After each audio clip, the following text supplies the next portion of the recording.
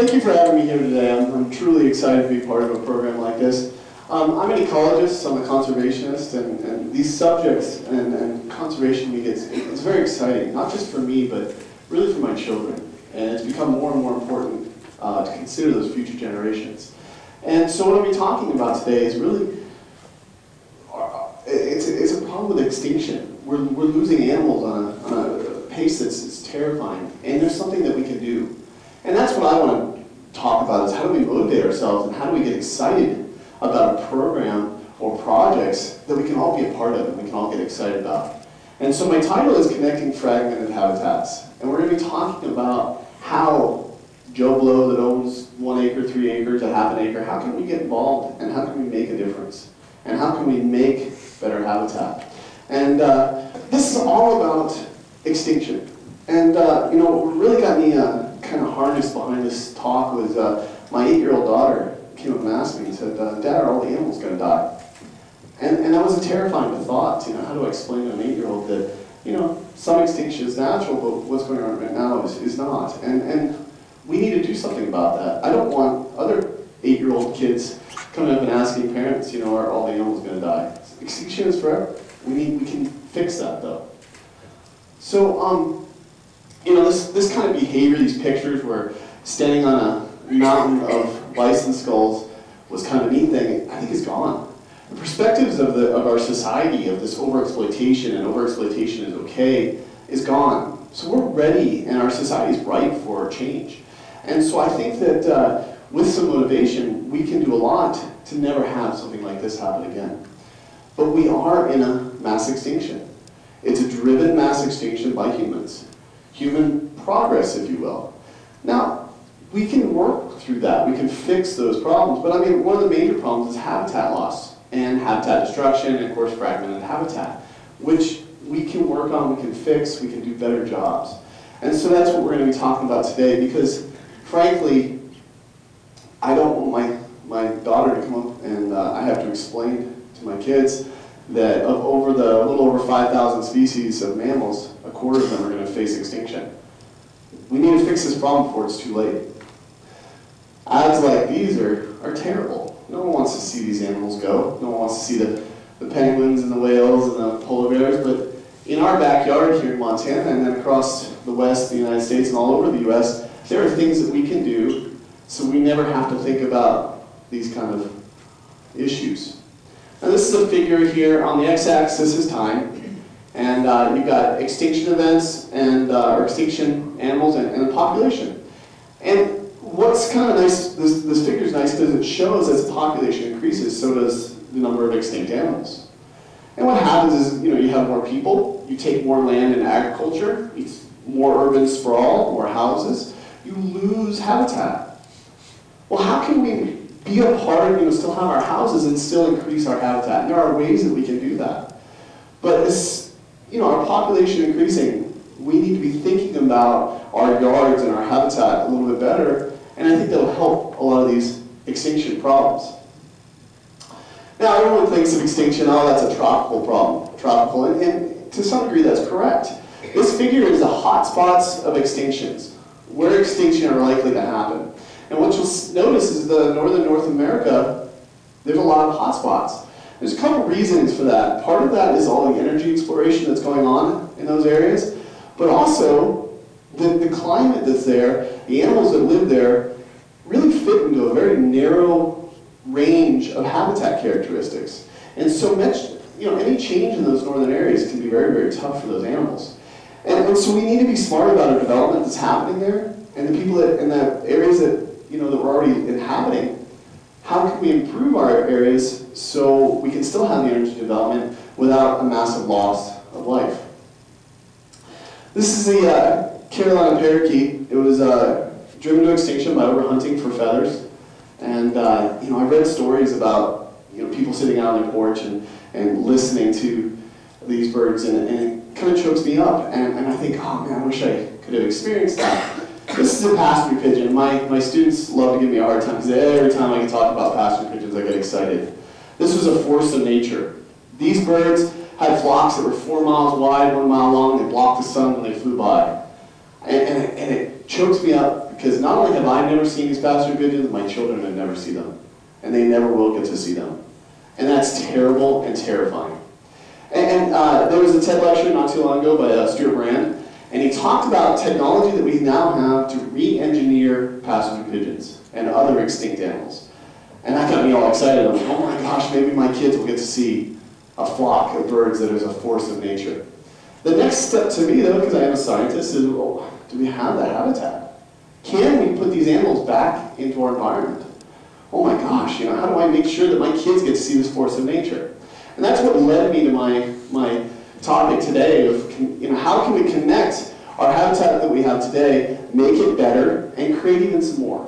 And so this is a satellite picture. On the left-hand side is 1974. On the right-hand side, same picture, just later in the 2000s. The black line denotes a park. And what you'll notice in 25 years, you have this change from the green to the white. The white is agricultural ground, urbanization, progress, if you will. And so you'll see that we've lost a lot of habitat. And the habitat outside the park is fragmented.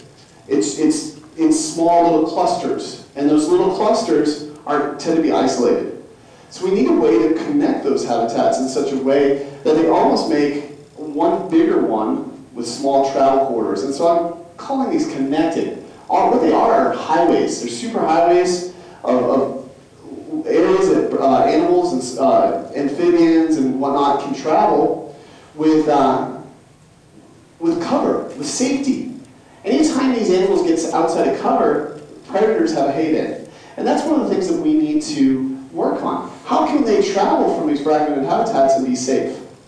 And so travel corridors create a safe place where they can find forage, they can find cover, and they can move from one core habitat to another.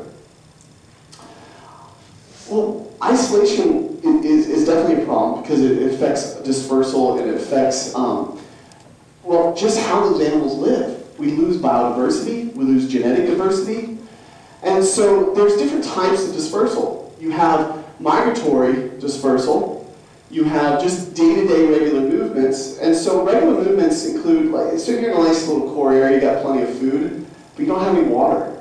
Well, that means these animals have to leave those core habitats to find water. And every time they leave their core habitat, they're likely to be taken out by a predator or some human activity. Running into a building, getting run over a car, whatever. And so if they have a travel corridor to leave to get to another one, they're going to be much safer. We have a better possibility of that population surviving. And then, arguably, one of the more important aspects is after the young have grown and maybe a core area is too dense, the population has to disperse. If these animals have to disperse and they're dispersing out into hostile environments, they're going to find trouble from predators. They don't know how to escape predators. They don't know how to escape human artifacts. And so they have to have a safe way to do that. Otherwise, our dispersed populations are not finding new homes. They're not reintroducing themselves to core areas that maybe even new, that we return to kind of a wild style of living. And so we're losing populations very quickly. And I talked about, what lands are we talking about? Well, agriculture, urban, suburban areas are very hostile for these animals. And so we need to make it better for them to travel. And it's something that we can all do. What's the first step? Well, the first step is protecting those kind of habitats that we already have. We have a lot of linear landscape that connects habitat along our rivers and streams. Those are perfect. But the next thing we need to do is we need to go out and look and fill in the gaps. What are we missing?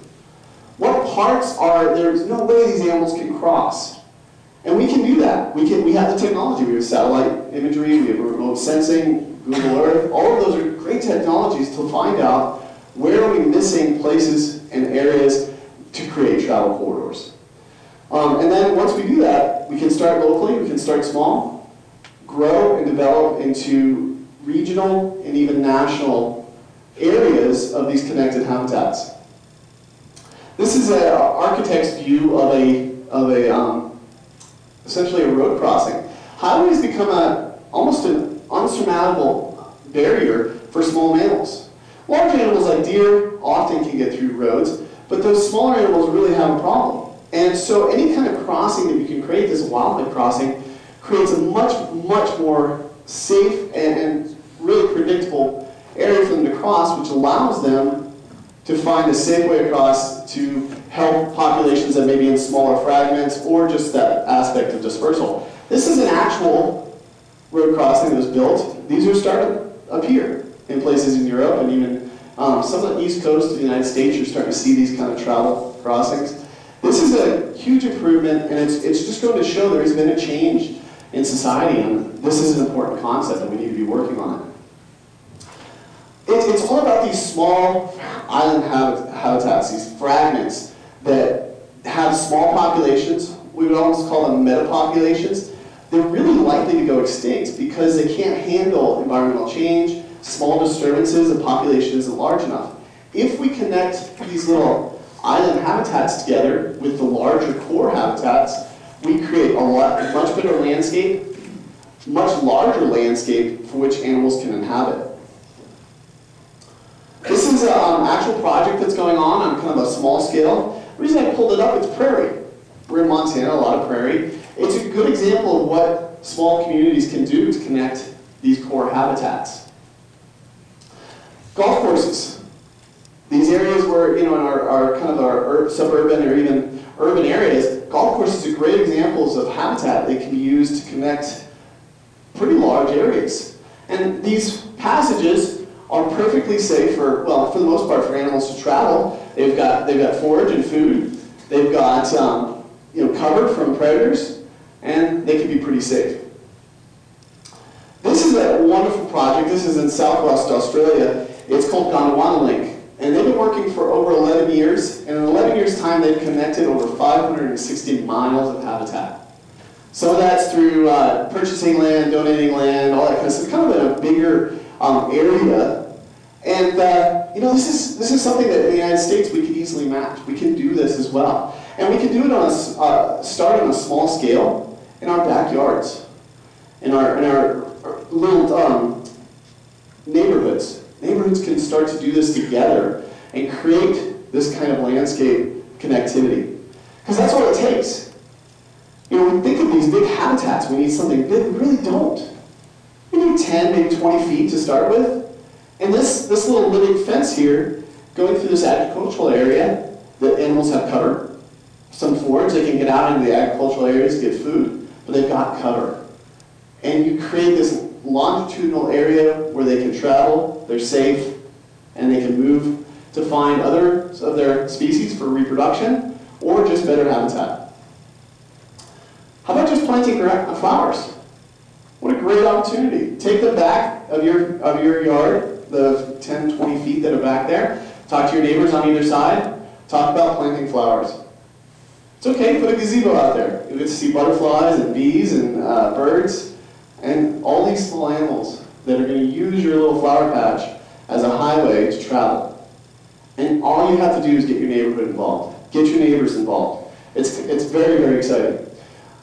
Now, if you be like me, I'm a lazy mower. I like to leave grass, right? And so, back 20 feet, I don't need to mow that. So that's fine. That's all you need to do. It doesn't have to be flowers. I'm lucky, my neighbor behind my house leaves about an acre grass. My kids will sit out there all the time because there's baby birds out there nesting. The birds are nesting. We have western meadowlarks and sparrows out there that nest all summer long. So there's always baby birds running around, bumbling around, trying to find food. There's practicing singing. And it's a great opportunity for kids to be involved and see nature.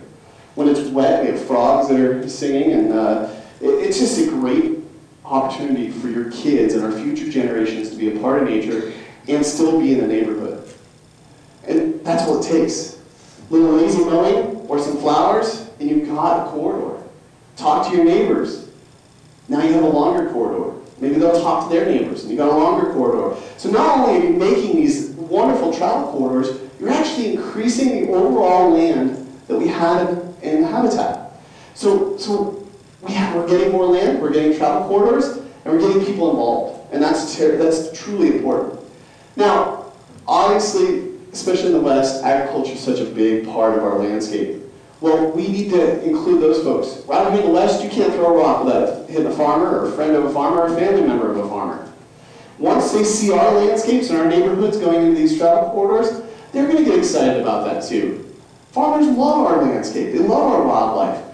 This is a row of flowers between two agricultural areas, and you have a core habitat here, and there's actually another one right here. This is a perfect place for animals to migrate back and forth in these wonderful little, just a strip of flowers. That's really all it takes.